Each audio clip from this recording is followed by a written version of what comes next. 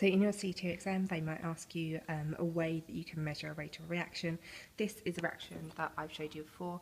This is a reaction of hydrochloric acid with magnesium ribbon, and there's going to be a gas produced. What I've got here is a bung connected to a conical flask connected to a tube, which goes down, and the end of the tube comes out the bottom of the measuring cylinder, which is filled up with water. If you're going to be doing this in the lab, I like to have people working in teams of 3 because you need a lot of hands. I've got a clamp stand to help me here.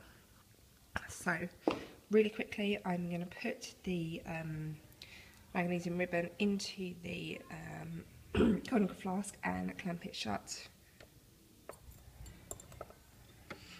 And then we are going to watch the bubbles as they appear